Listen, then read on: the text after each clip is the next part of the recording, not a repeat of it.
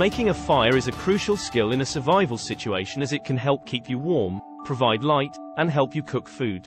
Here are some steps to follow to make a fire. Find a suitable location. Look for a dry, sheltered area that is away from any overhanging branches, dry grass, or other flammable materials. Gather firewood. Collect firewood in different sizes, including small twigs, kindling, and larger logs. You will need enough wood to keep the fire burning for a while. Build a fire pit. Dig a shallow pit to contain the fire, and surround it with rocks or a ring of dirt to prevent the fire from spreading.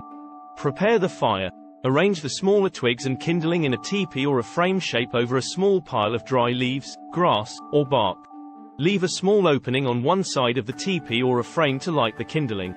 Light the fire. Use a lighter, matches, or a fire starter to ignite the kindling. Blow lightly on the flames to help them spread to the larger pieces of wood. Add more wood. Gradually add larger pieces of wood to the fire as it grows. Keep the fire burning by adding wood regularly, but don't add too much at once. Extinguish the fire. When you're ready to extinguish the fire, pour water over it and stir the ashes until they're cool to the touch. Make sure the fire is completely out before leaving the area.